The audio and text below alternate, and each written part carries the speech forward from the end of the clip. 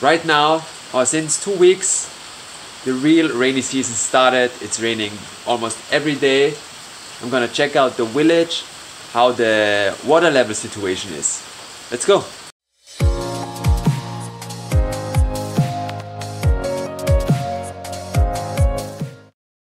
Yeah, so for me, I have no idea how the water level situation is. I'm a little bit excited, because last year it was crazy. So this small river will go around the rice fields. As long as we don't have any flooding, it's good. The pond at Kunmesout is filling up.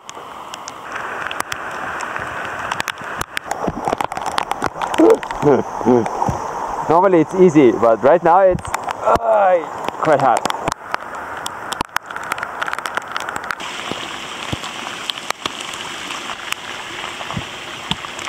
Wow, 2 days ago I could still go down, but now because of all the heavy rain, the water level rose really high. I would say about 2-3 meters. Sawadee krap. And right next to the river is Kun Pa's house. This garden is already flooded.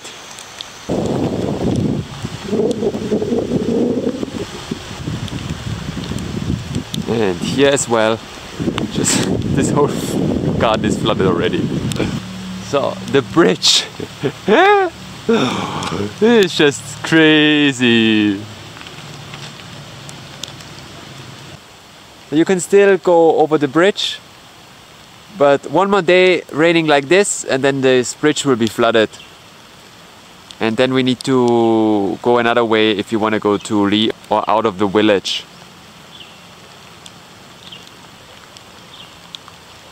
And this guy over there, last year he made a cafe and it was flooded, and now this year it's flooded again. And the water is rising and rising.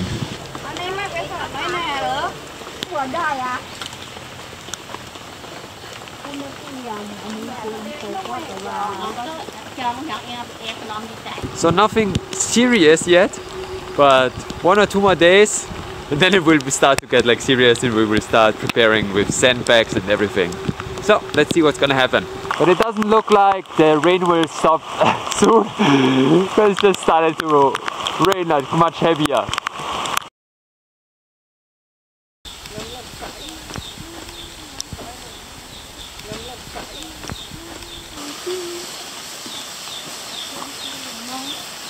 The next day, and now I could swim to the other side.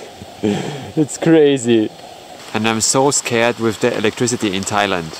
The bridge from yesterday is now flooded and you can just see the top of the bridge, otherwise everything is underwater.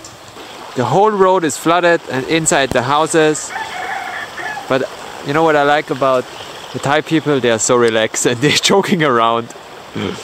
Not a big of a deal.